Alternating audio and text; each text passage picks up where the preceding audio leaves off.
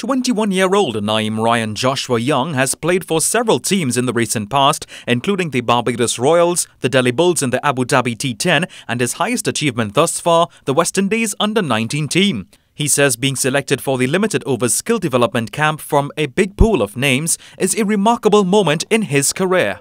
For the selectors and the coaches to have me in mind and to bring me here to help develop my skills is very boosting for me.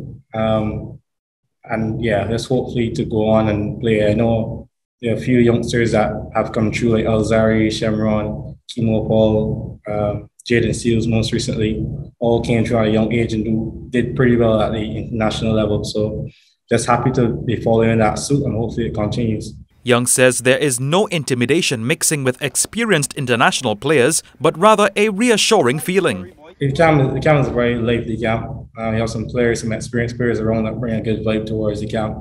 And being the youngest player here, I feel very comfortable within the management staff, giving me comfort and players.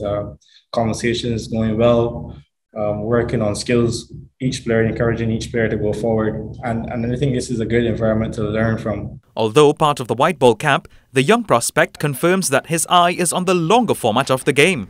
Yes, definitely. I think white ball cricket is where I really want to play going forward. But I don't want to get too far ahead of myself in regards to that, because I think in front of me right now is white ball cricket. And I think I need to just focus on what is in front of me right now. And once I can be successful at the white ball level, then I think I could take that into my white ball cricket. The white ball camp is currently in progress and seeks to develop skills of all aspects of the game. Sachin Ramsubhag for TTT Sport.